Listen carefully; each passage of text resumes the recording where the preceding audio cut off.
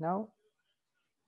Yeah, so again, welcome everyone to the virtual seminar on geometry with symmetries. And today or tonight or whatever, it's my pleasure to welcome Ches Madnick from National Taiwan University. And he'll be speaking on the second variation of holomorphic curves in the sixth sphere. So thanks, Ches, for joining us. Okay, well, thanks for having me. I'd like to thank the organizers for the invitation to be here. It's a pleasure, and thank you all for coming at whatever hour it is. So this talk is called the second variation of holomorphic curves in the sixth sphere. So holomorphic curves in the sixth sphere are a particular class of minimal surfaces. And the idea of this talk is to study this interesting class of minimal surfaces. And in particular, we're going to be interested in the second variation of area. So I think the best way to start is just in generality. So we're going to consider minimal surfaces in a general Riemannian manifold and recall the formula for the second variation of area. The second variation of area will be packaged as an operator known as the Jacobi operator, and that will motivate the study of its spectrum. Okay, then we'll specialize to the case that we're interested in, which is minimal surfaces in round spheres. And just to give a sense of the type of results we're looking for, I'll mention just a few results about minimal surfaces in the 3-sphere and the 4-sphere. I certainly can't give a comprehensive treatment, but I'll mention a few results. Then we'll look at minimal surfaces in the 6th sphere, and you might ask, well, why the 6th sphere?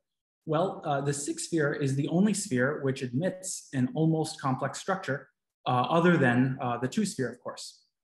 So we're going to give S6 its standard almost complex structure. It's a G2 invariant. As it turns out, it has a large symmetry group. So we're going to give S6 its standard almost complex structure. And with respect to that complex structure, we'll look at the holomorphic curves.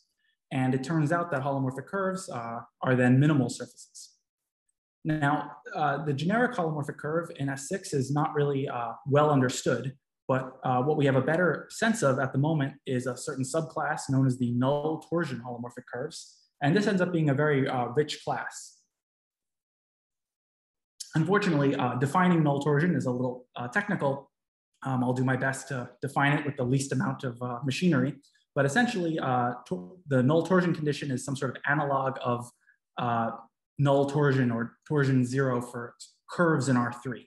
So what we're going to do is recall the Frenet frame for curves in R3 and try to have an analog of that for holomorphic curves in the 6th sphere. So we'll have a holomorphic Frenet frame, and that's where torsion will come from. Okay, so then we'll state the main results. So we have a bunch of results to advertise. So a couple of results pertain to closed holomorphic curves. Okay, and we'll close holomorphic curves that are null torsion, and then other results will pertain to the case of holomorphic curves with boundary. And then at the very end, time permitting, I'll mention maybe some open questions. Okay, so let's begin. So until the very end of this talk, sigma will denote a closed orientable surface of genus G and area A. Okay, M will denote a Riemannian N manifold, and the angle brackets will be inner product. Okay, so recall that an immersion is a minimal surface if it is a critical point for the area functional. So in other words, for all variations of sigma, you take the area at time t, and you take the derivative at t equals 0, and that derivative of the area gives you 0. So what this means is that minimal surfaces are area minimizing to first order, but not necessarily to second order. So you'd like to measure the extent to which a minimal surface is or is not area minimizing to second order. So we can do that by means of a formula known as the second variation of area, and we'll need a bunch of notation for that. This notation will be enforced the entire talk.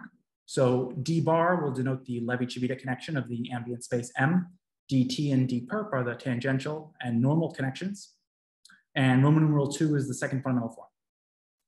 Okay, so with that in place, the second variation of area is as follows. If you have a minimal surface U into some Riemannian manifold M, and you take a normal variation, then the second derivative of the area at time t equals 0 is given by the integral of this quantity here. And there are 3 terms in that integral. So let me tell you what those are. Delta perp is the connection Laplacian. So it's a second order differential operator. B is essentially the second fundamental form, roughly speaking. and R is the normal part of the ambient curvature. Okay, so B and R are 0th order operators, whereas delta perp is somehow the main term. It's the second order operator coming, it's the connection Laplacian. Okay, so let's give a name to the operator that appears in this formula. We're going to call it the Jacobi operator. So that's L is this operator that appears right here. So the Jacobi operator eats a normal vector field and spits out a normal vector field. It is a second order linear differential operator. Okay, now how do we study operators? Well, from linear algebra, we know that a good thing to do would be to diagonalize the operator, which is to say we're interested in its eigenvalues and eigenspaces. And the Jacobi operator, fortunately for us, is a strongly elliptic operator. So by general theory, the eigenvalues of L form an increasing sequence of real numbers. Okay, so there's some lowest one, lambda 1, and then it increases all the way to infinity. And the multiplicities of these eigenvalues are all finite. Okay, and we'll denote them by M. So we'll just say, we'll give a word for this. The Jacobi spectrum is the set of not only the eigenvalues, but also their multiplicities. Okay. So the point here is that the second variation of area has been encoded in this operator L, and this operator in turn has been encoded by these numbers, the lambdas and the M's. So it is very much of fundamental interest to understand for a given minimal surface, what can you say about these eigenvalues lambda and the multiplicities M's? Okay, and in fact, many fundamental invariants of a minimal surface can be phrased in terms of the spectrum. For example, maybe you've heard of the Morse index. The Morse index is the space of the variations, which I guess decrease area to second order. Okay, well that's just, or it's the dimension of that space rather. So that's just the sum of the multiplicities corresponding to the negative Jacobi eigenvalues. And similarly, the nullity is ms plus 1, the dimension of the space for the 0 eigenvalue. Okay, and you say that a minimal surface U is stable if all of its Jacobi eigenvalues are non-negative, and unstable if it has a negative Jacobi eigenvalue. So this is some standard terminology. Okay. Now, what you'd like to do is, given a minimal surface, you'd like to just compute its Jacobi spectrum. But this is essentially out of the question. Even in highly symmetric cases, this is just a very hard thing to do. Okay, so the best we can do really is get estimates. Okay, we'd like to estimate the lambdas and the M's in terms of maybe more familiar geometric and topological quantities. And even doing that is a non-trivial thing, but that's what we're going to work towards. Yes. Okay, so yes. Can I ask you, yes. the difficulty of computing the spectrum is in the part of the Laplacian or also the other components? The operator L has 3 components. Yeah, that's a good question. I don't know. I don't think I have a very good answer for that. I just don't. I think I'm not really able to say very much other than that I know very few minimal surfaces for which the Jacobi spectrum is actually known. There seem to be very, very few examples, and certainly I have tried to work through an example and just I found it to be pretty challenging. I mean, certainly there are conditions under which B or R are simpler if you assume constant curvature or something like that, or the second fundamental form is parallel. Maybe you can say more, but yeah, I don't think there are many examples where we really know the Jacobi spectrum. I don't think I can really say why that is. I don't have anything intelligent to say, I'm sorry. Okay, thank you. Yeah. Yeah, so so there's a whole body of literature on this that continues to grow. I'm gonna focus for the rest of this talk on the case where the ambient space is the round sphere. And when I say round sphere, I'm always gonna assume constant curvature 1. Okay, so again, there's a million results on this, but one of the fundamental results is due to Jim Simons, who showed that every minimal surface in the N sphere is unstable, right? So there's always a negative Jacobi eigenvalue. In fact, the lowest Jacobi eigenvalue is -2. In the same paper, Simon showed that the Morse index is at least n-2. Equality holds if and only if your surface is the totally geodesic S2. And there's also a nullity bound, and again, equality, this is sharp. Equality holds if and only if your surface is the totally geodesic 2 sphere. Okay. One thing this leaves out is what is the multiplicity of lambda 1. And I think in general, maybe we don't know, or at least I don't know in general what the multiplicity of lambda 1 is in general. But one theorem we have, one case in which we have an explicit formula is due to Agiri, where you have an even dimensional sphere and your surface sigma is genus 0. Okay, so in that setting where you have a genus 0 surface inside an even dimensional sphere, Agiri showed that the multiplicity of the lowest eigenvalue has this nice formula. It's the area over pi plus 2 times k minus 3. Okay, so Agiri's argument was complex geometric. He used Riemann rock, and the genus 0 assumption was used to invoke the Birkhoff-Grothendieck splitting theorem, which is to say the classification of holomorphic vector bundles over CP1.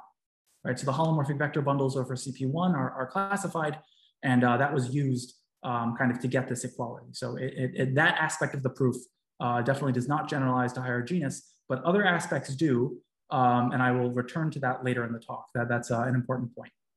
Sorry, one last question, Des. You said he proved it with holomorphic data, but yes. S2K doesn't have a complex structure. How do you get a complex structure on the normal bundle or whatever?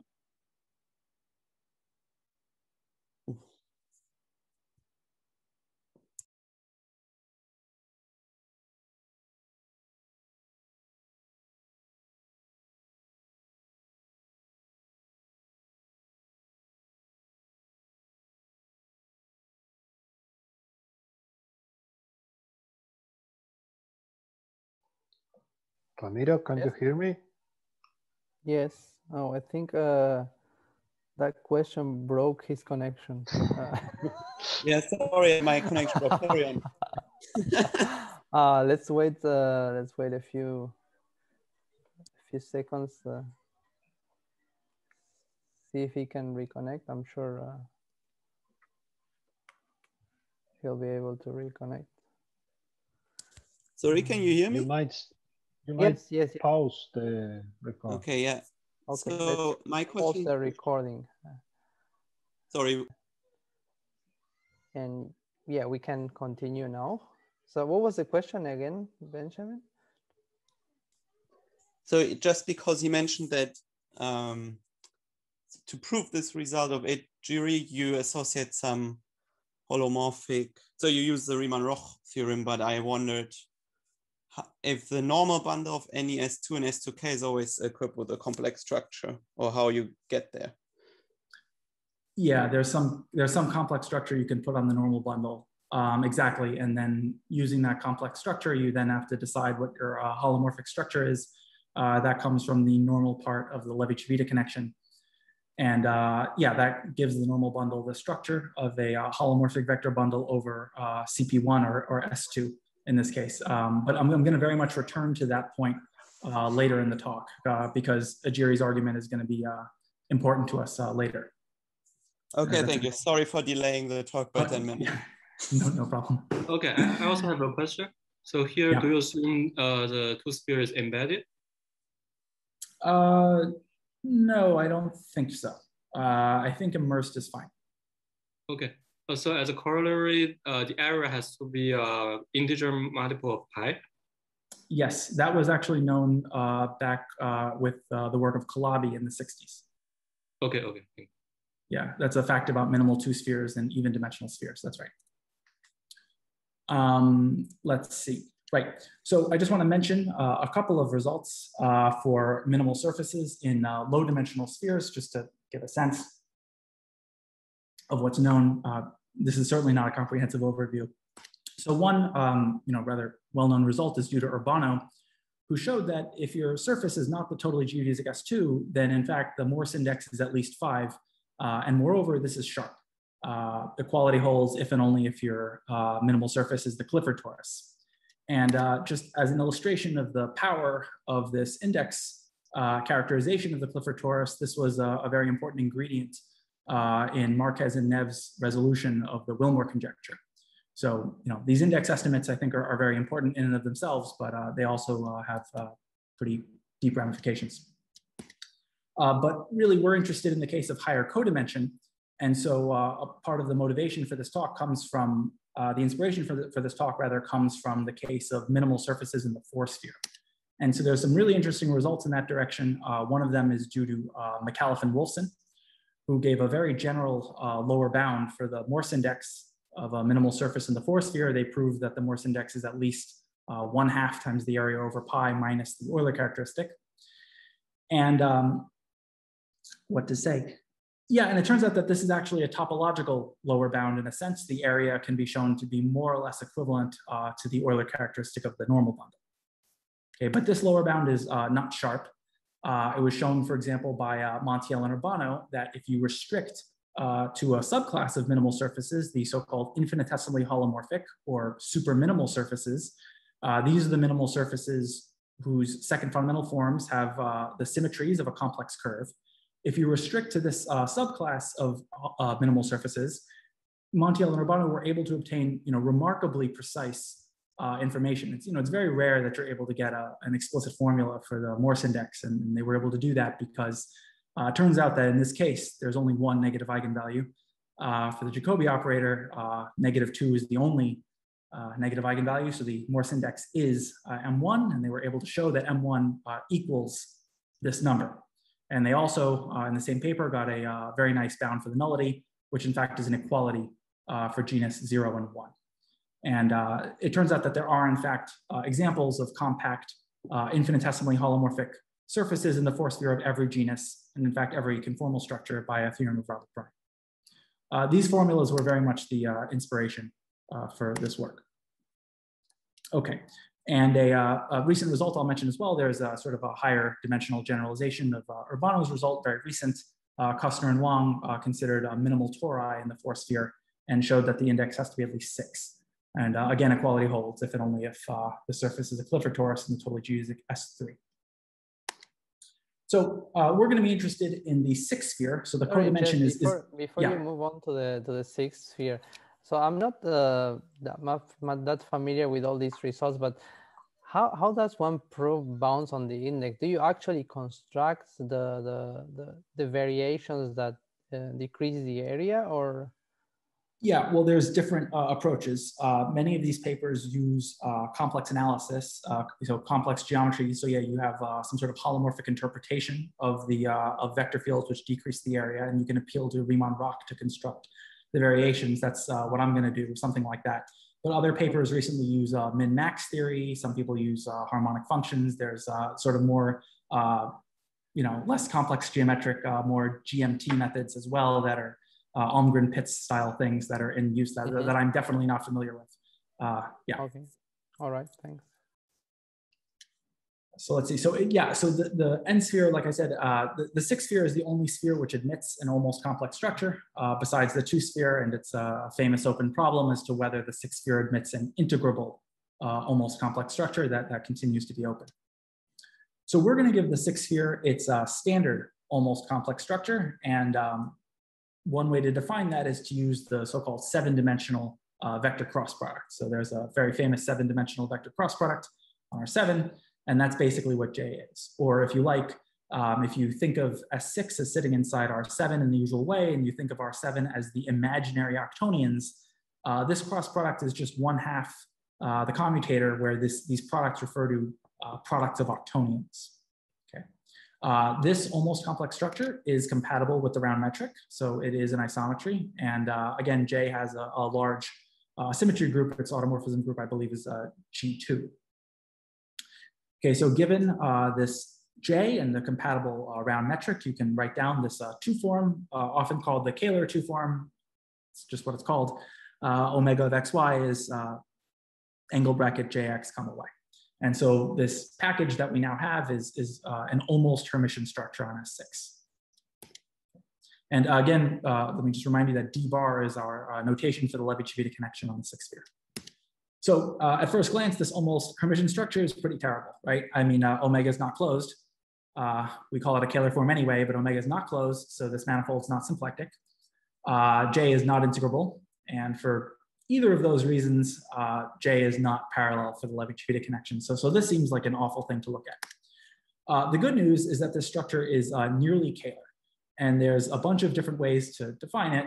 What nearly Kähler means, the simplest one is to say this: the Levi-Civita connection of J is not zero, but it is skew symmetric. Okay, this is a very important condition. It relates to G2 geometry. I'll only tangentially mention that later, but suffice to say that this is a very good condition. One thing we get also, by the way, is, I think this is pretty general. You can cook up a different connection, which I'm just going to call the unitary connection, nabla bar. And this connection does have torsion, but it has the nice feature that it preserves the almost Hermitian structure. So this new strange connection maybe preserves J and omega. So in a sense, despite the fact that nabla has torsion, it is perhaps a more geometrically natural connection to work with. So we have this package, this almost Hermitian structure. We have a J and an omega. And with respect to this structure, there are a distinguished class of surfaces known as the holomorphic curves. So an immersed surface is called a holomorphic curve if its tangent spaces are invariant under J. Okay, an equivalent condition is that omega restricts to the surface to be the volume form. So it is a nice fact that holomorphic curves in S6 are in fact minimal surfaces. So there's a couple of ways to see this, both of which are pretty instructive, I think.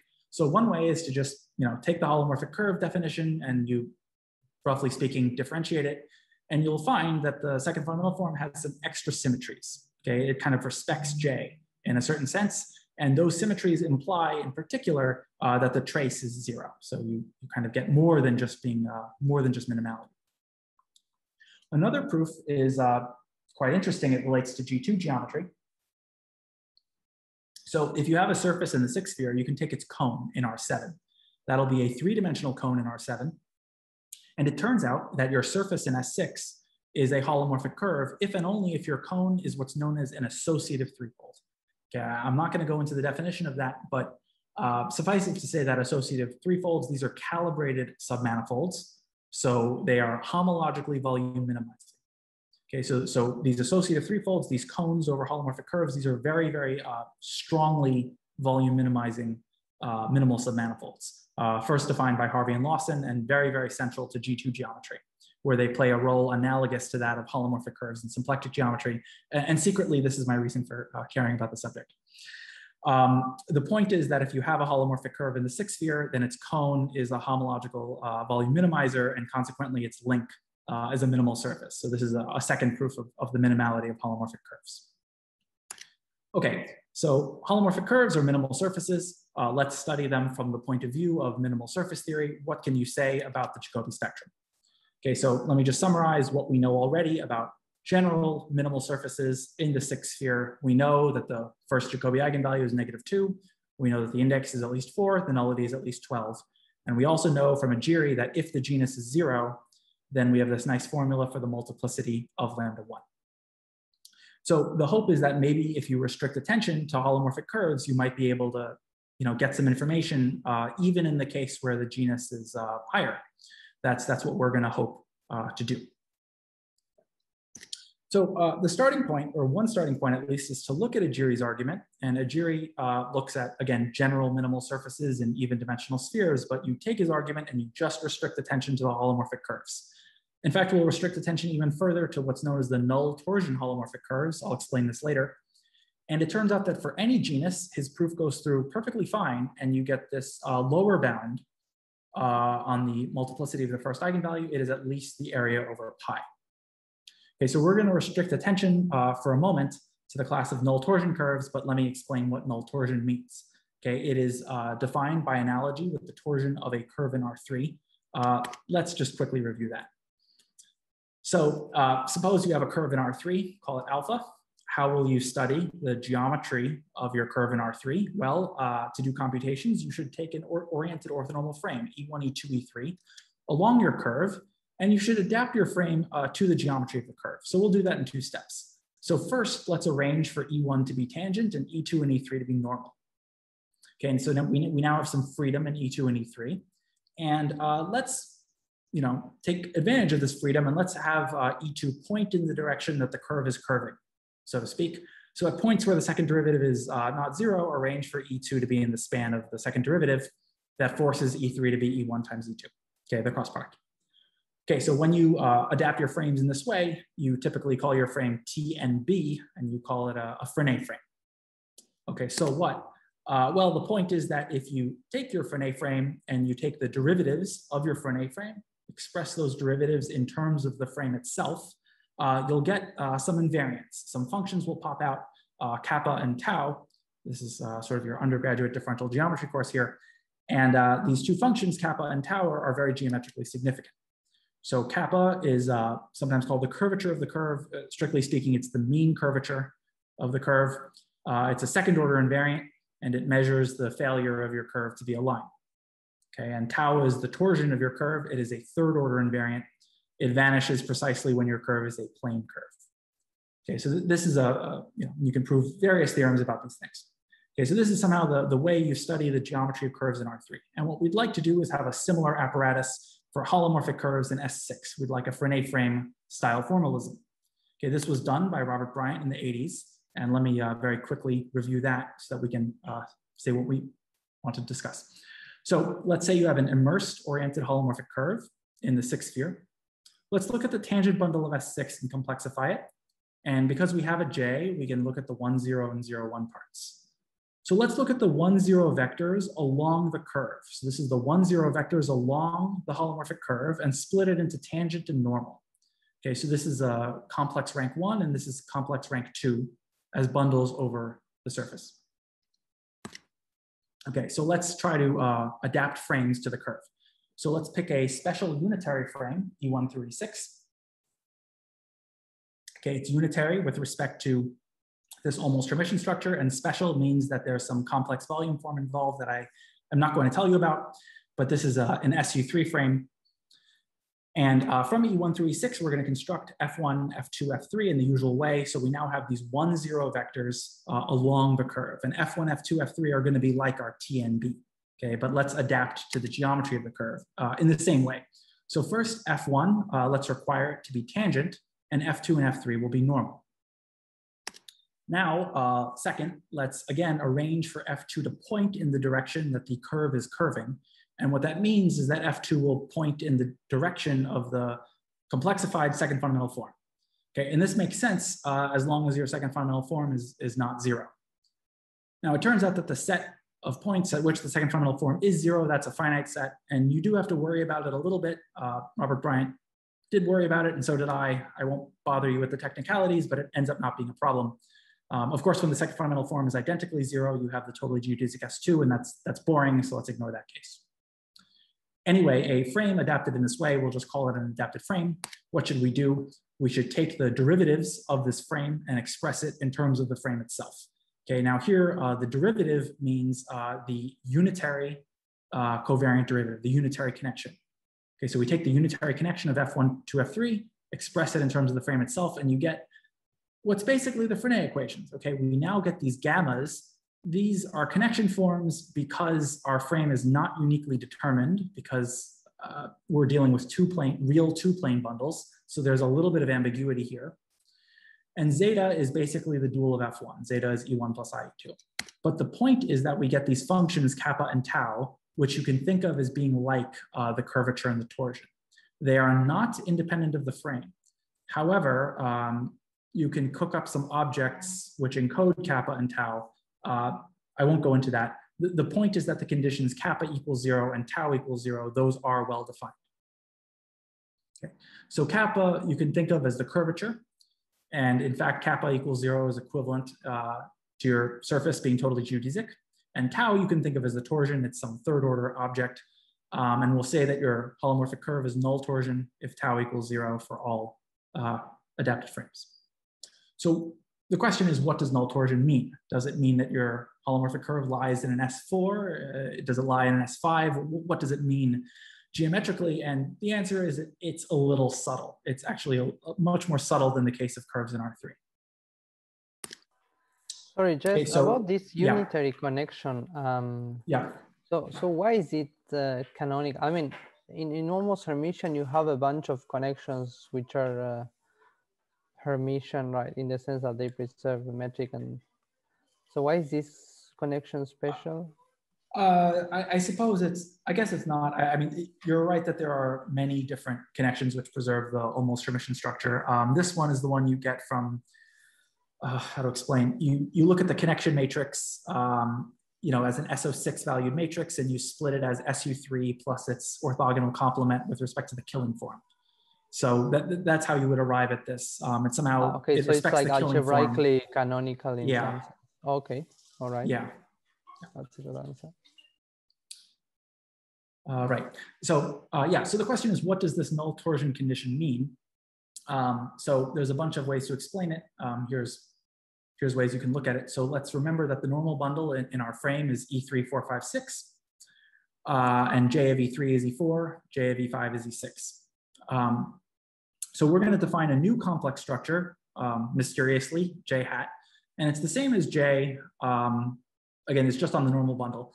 It's the same as J on the principal normal part. This is like the F2, but it has a flipped sign on the binormal part on F3. And so one can show that the following conditions are equivalent. Okay, so on the one hand, U is null torsion. Another condition is that the binormal Gauss map, that's the map which takes a point and sends it to its binormal two-plane. You view it as a complex line in C7. And that map is a holomorphic curve, is holomorphic. That's equivalent to being null torsion. That was shown by Robert Bryant. And an equivalent condition is that J hat is parallel for D perp. And an equivalent condition still is that J hat is parallel for the normal part of the unitary connection. Okay. The upshot of this holomorphicity characterization is that it allows you to view null torsion holomorphic curves. Well, you can lift them to genuinely complex curves in an actual complex manifold. Namely, you can think of them as, you can lift them to complex curves in CP6. So consequently, because of this, null torsion holomorphic curves have quantized area. Okay, the area must be a multiple, an integer multiple of 4 pi. This follows from Werdinger's theorem on complex curves. And here, D is the degree of this binormal Gauss map. And it turns out that D is 1 if you have the totally geodesic S2, but otherwise, by Castelnuovo's bound, essentially D has to be at least 6. So, okay, so the null torsion condition is very restrictive, and you might ask whether there are any examples of null torsion holomorphic curves at all. So Robert Bryant showed that, first of all, every holomorphic curve of genus 0 is null torsion. And there are, in fact, many holomorphic curves of genus 0. Not only that, he found a Weierstrass representation formula for null torsion holomorphic curves. You can kind of cook up or just generate null torsion holomorphic curves from, I don't remember how many holomorphic functions, basically. So this is analogous to the Weierstrass formula for minimal surfaces in R3. Using this Weierstrass formula together with rather deep, to me anyway, an involved algebro-geometric argument, he proved a remarkable theorem. Every closed Riemann surface can be immersed as a branched immersion into S6 as a null torsion holomorphic curve. Okay, so there's like millions of these things. It's quite remarkable that every genus arises, and not only does every genus arise, but also every conformal structure arises as a null torsion holomorphic curve. And this was sharpened by Rowland in his UChicago PhD thesis, who improved branched immersion to embedding. So this is a very rich class of minimal surfaces in the sixth sphere. Which brings us back to our question. So what can you say about the Jacobi spectrum of, let's say, closed null torsion holomorphic curves in the sixth sphere? So G will be the genus, A will be the area. And again, just from Agiri's argument, he didn't say this explicitly, but if you look at his argument, it just gives you this lower bound. M1 is at least the area over pi, which is 4 times the degree of the binormal Gauss bound. And in the genus 0 case, you get equality. And you might ask, well, how off is this bound for higher genus? Do you ever get equality? What's the story here? And we're able to show that if the genus is at most 6, then you do in fact get equality. So in particular, M1 is 4 times an integer, which a priori was maybe not obvious to me at least. So how does one prove this? And you know, if you're not going to use this fact about holomorphic vector bundles over CP1, and also where does this strange genus at most 6 hypothesis come from anyway? So both of those questions are answered by the following slightly more general theorem, which is what's done in the paper. So I show that, in fact, more generally, there exists some holomorphic line bundle L, which I won't explain here. And this line bundle has the following two properties. First, M1 can be bounded above by the area over pi plus 2 times the number of holomorphic sections. And moreover, if this bound holds, if G is less than 1/2 times D plus 2, then the line bundle is negative and hence has no holomorphic sections. Okay, finally, it's just true from just general algebraic geometry facts that G is at most 6 implies this bound. So putting it all together, if the genus is at most 6, then you get this condition. This condition implies that L has no holomorphic sections. So this term goes away. So you get the upper bound, couple it with the lower bound, and that shows how theorem A prime implies theorem A. We're also able to get a nullity bound, and this nullity bound is true for all genera. Okay, so again, we're focusing on closed null torsion holomorphic curves in the 6th sphere, and we're able to show that the nullity is at least 2D plus the Euler characteristic. This lower bound, for reasons that will become clear shortly, is very, very not sharp, unfortunately. I wish it were, but it's almost certainly not. Okay, so let me give just very quickly the sketches, just some brief overviews of the sketches of theorem A prime and theorem B prime. We'll see if we can fit it all onto one slide. So the idea of theorem A prime is this: we're going to give the normal bundle this strange, almost complex structure J hat, where you flip the sign on the binormal part. So now you have a complex vector bundle, and by the way, this was Ajiri's complex vector bundle. This is where this was his, and you can think of it as a holomorphic vector bundle in 2 different ways, depending on whether you use the Levi-Civita connection or the unitary connection. So you get 2 different holomorphic structures on this complex bundle. And Ajiri shows that the first eigenspace, so the eigenspace of lambda 1, has this holomorphic interpretation as the normal vector fields, which are holomorphic with respect to D. Remember, that's the Levi-Civita connection. Okay. So an actual question is, if the unitary connection really is more geometric, what happens if we swap them? What happens if we replace the Levi-Civita holomorphic structure with the unitary one? And what happens is you get this worse equation. Right? This is just worse, right? Instead of having d bar equals 0, you now have d bar equals something else. Okay, so this seems like a terrible thing to do, but there's this small miracle that occurs because of the null torsion condition, together with the particular geometry of the 6th sphere. This otherwise horrible system decouples in the nicest possible way, and you can just look at the system, use Riemann rock like 4 times, and get this upper bound right here for some appropriate holomorphic line bundle L, and just by sort of naively counting solutions, you get the result. It's just kind of very lucky, frankly. Yeah, that's how this goes. For theorem B, the idea was to more or less follow an idea of Montiel and Urbano in their study of superminimal surfaces in the 4th sphere. So again, equip and sigma the normal bundle with this weird complex structure J hat. And we'll think of the normal bundle as having, again, the principal normal and the binormal part. And the point is that I was unable to find a holomorphic interpretation of the entire null space, but this subspace of the null space, this is the subspace on which the d bar of the normal vector field has no LB component. This subspace does have a holomorphic interpretation. It is, you can identify it with the space of holomorphic sections of this line bundle here. And the map is just taking derivatives. So you have to show that this map is well defined, meaning that when you take d bar of psi, you do actually get something holomorphic. That's not obvious a priori. And you have to show that this map is surjective. The only easy part is injectivity. So again, so the point is that a subspace of the null space of the Jacobi operator has now been identified with the space of holomorphic sections. We know how to count holomorphic sections by Riemann rock, and this is what you get. Okay, and because we considered a subspace of the null space, you can see why this estimate is almost certainly not sharp, because we're only looking at a subspace. This was not an original argument. This is more or less what Montiel and Urbano do in their study of infinitesimally holomorphic surfaces in S4, and it seems reasonable to believe that this argument generalizes to a suitable class of surfaces in even dimensional spheres. I have not tried to do this, but this, you probably get some sort of nullity bound in higher even codimension. Okay, so let me mention that I expect that there is an application of these results, aside from being interesting in and of themselves. I think I expect there to be applications to G2 geometry in the following sense. Holomorphic curves in S6 are links of three-dimensional cones known as associative cones. And when you have a cone, the natural instinct is to desingularize it and look at the associative threefolds in R7 that are asymptotic to that cone.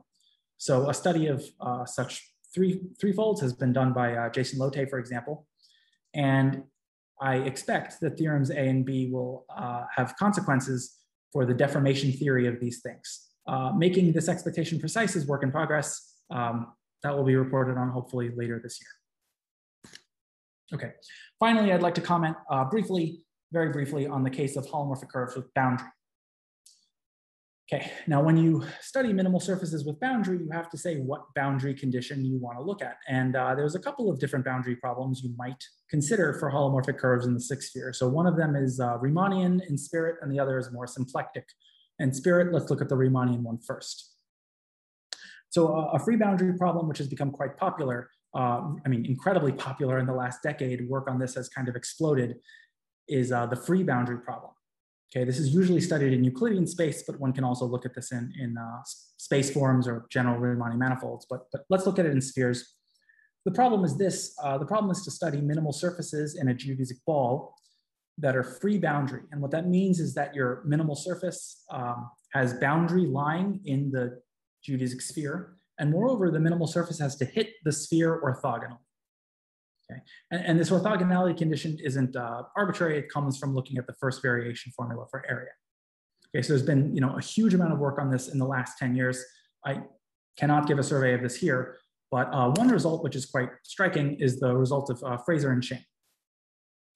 Okay, they show the following: if you have a free boundary minimal surface in a geodesic ball of the n sphere, then if your surface is topologically a disk, then there's only one option.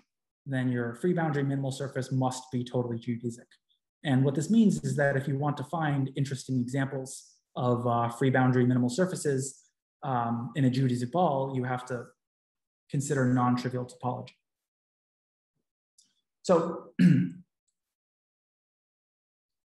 one might ask, what happens if you swap the topological condition with a geometric one? What happens if you study free boundary holomorphic curves in a geodesic ball of the sixth sphere? Can you get interesting examples? Can you find examples with non-trivial topology? And you can't. It turns out that you get the same conclusion. So if you have a free boundary holomorphic curve in a geodesic ball of the sixth sphere of any topology a priori, then in fact, it must be a piece of the totally geodesic S2. Okay, so there was no topological assumption. That's part of the conclusion.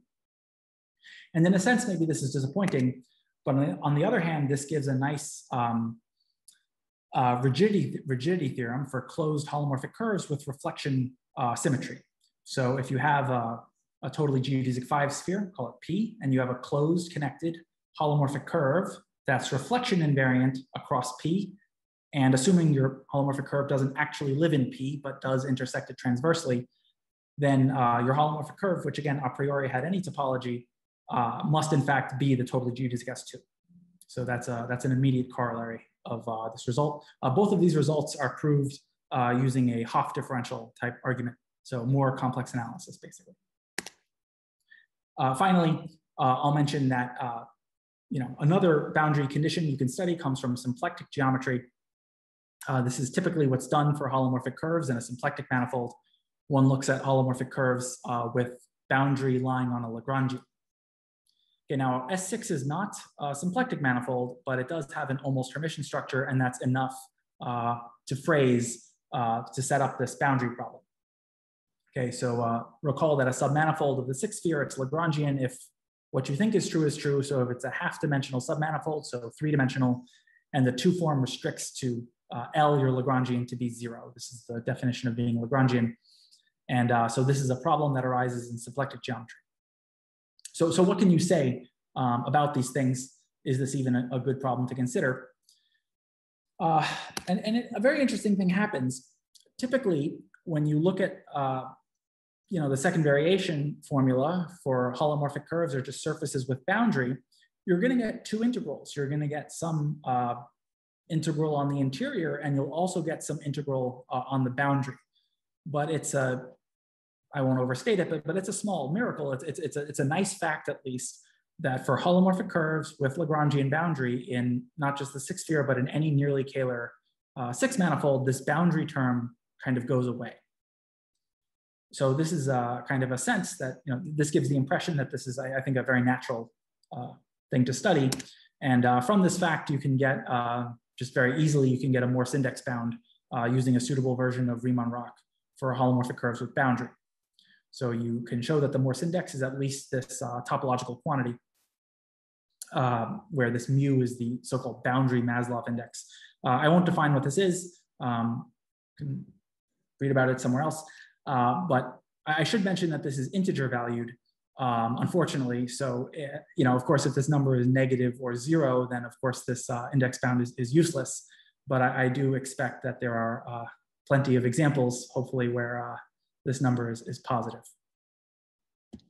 Okay, so I'll wrap up with some open questions. Can you all hear me okay? Yes. Okay, just making sure. So yeah, so we'll wrap up with some open questions. So for closed holomorphic curves in S6, it would be nice to find a lower bound for lambda 2. I was unsuccessful in doing so. One thing you might try, though, is to look at the simplest closed holomorphic curve in the sixth sphere, other than the totally geodesic S2. The simplest example is the Boruvka sphere, or maybe the Boruvka-Veronese surface, if you like. It's the unique holomorphic curve with Gaussian curvature 1/6. Excuse me, and you can define it by means of homogeneous harmonic cubics. It's an orbit of the irreducible SO3 action on R7. And presumably in this case, it's probably the case that one could try to compute maybe here, maybe one could get the spectrum explicitly. I was able to show that lambda 2 is at least -5/3, but maybe you wonderful symmetry people can do better. And that would be great, I think.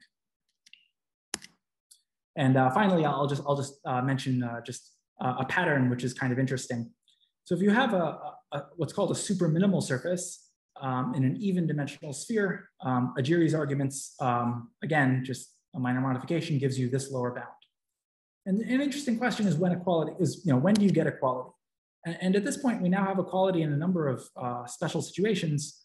For example, when G is 0, the genus is 0, when K is 2, or when, in our case, when K is 3, the genus is at most 6, and U is a holomorphic curve.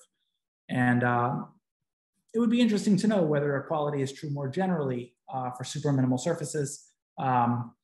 In even dimensional spheres, this is a pretty large class, I believe, of closed minimal surfaces, and it would be, I think I think maybe this would be an interesting starting point for some further questions. So thanks for your attention.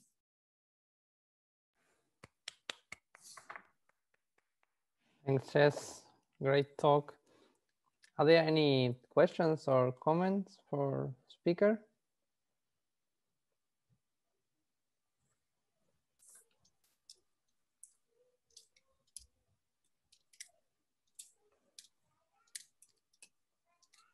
Yeah, so I do have maybe it's a stupid question, but in this last question, I mean, not the last question, the second to last question with the homogeneous sphere. So the sphere will be a round sphere embedded in S6, right? That's right, but in a non-trivial way. Yeah, it's full in S6. It doesn't lie in any S5. I see. Okay. Okay. So, but it is extrinsically homogeneous, right? So. Yes. Somehow everything is constant, so to speak. Yes. Yes. I don't believe the second fundamental form is parallel, unfortunately, but yeah, there are many nice. Well, for the most part, I believe, yeah. It's not parallel, but it's maybe constant length or something. Invariant, yeah. Right? I mean, it's, yeah. Once you know it at one point, you know it everywhere. Right. Essentially, because the SO3 consists of ambient isometries, right? So even with that much symmetry, it's still now clear what what the spectrum is. That's amazing. It's not clear to me, but I mean, maybe, yeah, I mean, maybe, I think probably one needs to use knowledge of the spectrum of the Laplacian on a two-sphere. Right. And presumably that will help. And I think this is known for the corresponding example, the Veronese surface in S4. In that case, Montiel and Urbano computed the spectrum, but they used very crucially the fact that for the Veronese surface in S4, the second fundamental form of that is parallel. That was pretty central in their calculation. And since you don't have that in this case, I was unable to figure out what to do. But this isn't to say it's not doable. In fact, I think it is doable. I personally don't know how to do it. But maybe one of you could figure it out. Yeah. Emilio should be able to help you. No question. Yeah, one remark maybe that the analog of the Borufka sphere in S4 might be more the Clifford torus than the Veronese curve because it's not super minimal. Ah, right. I suppose so. Oh, which one isn't super minimal? The Veronese? The Clifford torus isn't. Right, but the Borufka is, right? Oh, it is. Okay, sorry, then I take everything. Yeah, it is. It's null torsion. Yeah, this is null torsion, which is good. Yeah. Because it's genus 0, right? So. Yeah, right, exactly. Okay. Any further questions or comments for the speaker? Well, I mean, if it's not, yeah, sorry, go ahead. Something I didn't. Why can't you use a similar computation as for the Veronese curve then? Because the computation that I know of for the Veronese surface in S4 uses the fact that the second fundamental form is parallel. And that doesn't seem to be the case here. And I think you get a bunch of terms which I didn't know what to do with. Again, this isn't to say it's not possible.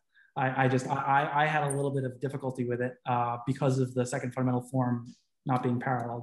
Again, I believe it is doable. Okay, thank you. Yeah.